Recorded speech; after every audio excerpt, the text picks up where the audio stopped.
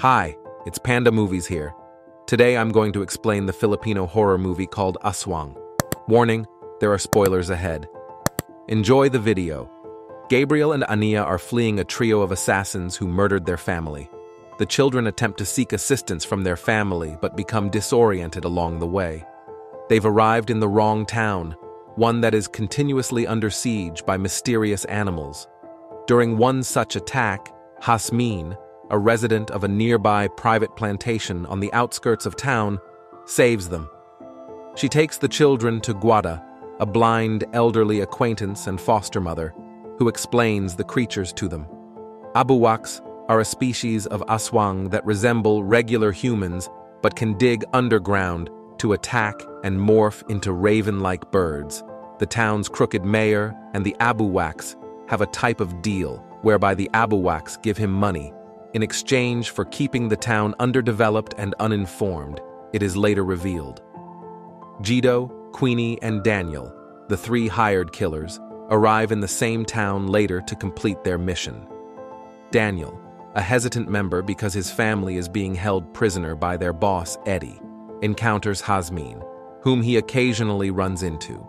Hasmin plans to smuggle the kids inside the plantation to avoid being caught by the killers.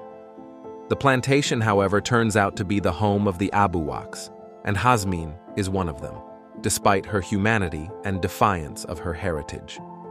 The hired killers then trace down the youngsters and penetrate the plantation.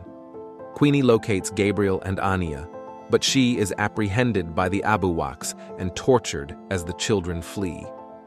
Hasmin is forced to devour Queenie alive by their leader Moises, but she refuses and breaks her neck in resistance. The other Abuwaks are forced to flee as Guido and Daniel confront them. Guido requests backup from Eddie, who will arrive the next day. Hasmin locates Gabriel and Ahnia, but they are apprehended while fleeing. Moises chooses to eat the kids the next day, which happens to be Hasmin's wedding day. Hasmin meets with Daniel the next day to ask for his assistance in getting the kids off the property. Soon after, two Abuwaks arrive in town in search of Daniel and Guido. Hasmin transforms into an Abuwak to create terror and distract the two beasts, allowing Daniel to flee and Guido to kill them. The townsfolk flee in dread of more attacks, greatly complicating the Abuwaks' situation due to their declining numbers. Guido and his expected backup storm the plantation and launch an attack. The attack allows Daniel to save Gabriel and Ahnia while also causing Hasmin's wedding to be disrupted. Daniel is mortally wounded by an Abuwak pursuer during their escape, and Ahnia is captured. When Hasmin arrives, Daniel, who is dying, claims he is not ready to die because he still needs to save his family from Eddie. Daniel is grudgingly turned into an Abuwak by Hasmin, the only Abuwak with the power to change people into Abuwaks. Moises, who is holding Ahnia captive, is then attacked by Daniel and Hasmin.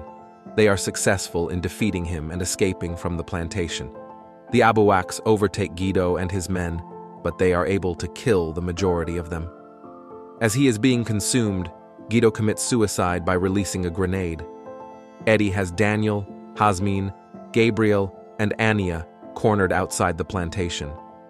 Eddie confesses that he has already instructed some of his men to assassinate Daniel's family, and that he intends to assassinate all four of them. Daniel and Hasmin morph into their Abuwak forms, assault Eddie and his henchmen, and murder them.